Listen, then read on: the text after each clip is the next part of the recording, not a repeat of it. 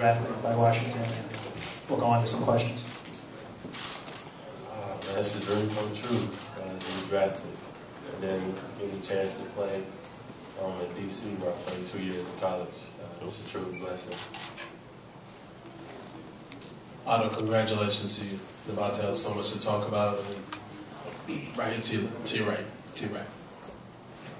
There you go. I know I'm a short guy. So. But wanted to ask you, what will you be able to bring to the Washington Wizards, especially with your versatile game? Talk about how you can be able to get playing time immediately and be able to help that team become better, because they're starting to be on the cusp of being an 8th seed. You know, so. Yeah, I feel like we come in and give a lot of energy right off the bat. Give them, that lift that they need. Be that glue guy that brings the team together. And come to work hard and have a winning mentality all the time. Congratulations. Thank you.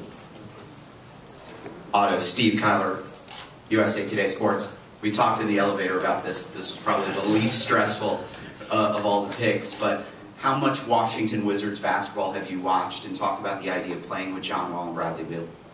I watched quite a few. I play there, so I catch a few games every now and then when I'm not playing or anything like that. But just to see where I could fit in and help with John Wall and Bill and the rest of the guys, and see that they really need help at my position. So, congratulations.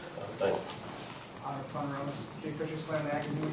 Everyone was saying that you're one of the guys who's most NBA ready coming into this draft. What are your thoughts on that, and what are your realistic expectations for yourself in your rookie season? I feel like I am, 100% ready. I feel like my game can transpire to the next level a lot easier. That's what I say to them, because I'm very versatile. I can do many things on the court, offensively and defensively. Just to bring that to the next level, the transition is still going to be tough, but I think it's going to be the best. Hey, Otto, Kyle from Talking.com. How you doing? Congratulations. Thank you. Getting to the next level, you mentioned that you think your game can transition. Where do you think you excel the most at, and where can you contribute immediately? I feel like I can contribute on the defensive side immediately.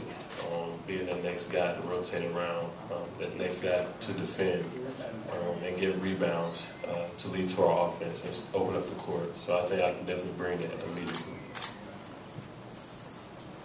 Otto, to your left.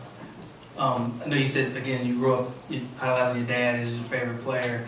What was it like to share this moment with him and have your family here just to be there with you to experience this? It was amazing, to see the smile on his face and my mom's face. All the hard work they put into me and raising me, the right way. It's finally paid off for them. Otto, how you doing? Kyle Weed-Eye, ESPN True Hoop. You didn't take the AAU route like a lot of other guys in this draft and a lot of drafts. So can you talk about what led you to make that decision? I think just wanting to be good, wanting to do something with basketball. I felt like in the summertime, why travel all over the place, to play in a couple of games? Why not just stay home and work on your game yourself? You know that you're doing something every day, to get you better. So I feel like that was the best way to do it. It paid off.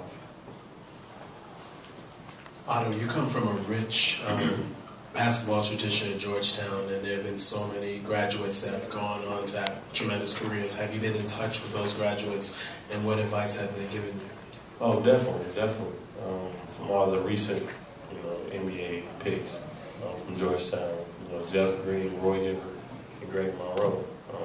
I talked to them guys a lot during this process, and they're the ones that told me the in and outs of what to expect, from the NBA, and how the transition is going to go.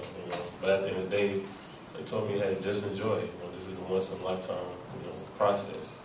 It's a joy. Hey, Lloyd Carroll from Queens Chronicle. Obviously, you're a fine player, but do you think Monumental Sports made a decision to draft you to hopefully help sell some tickets in the Verizon Arena? And Also, since you're in Georgetown, still in D.C., you're going to be able to finish up your college education since you're going to be playing in the same town. I mean, that's on my part, you know, but I think they really brought me there to help the organization win, and that's what I'm going to do when I go there. What about are you going to work on your degree while you're playing down there? Definitely. Thank you, Otto.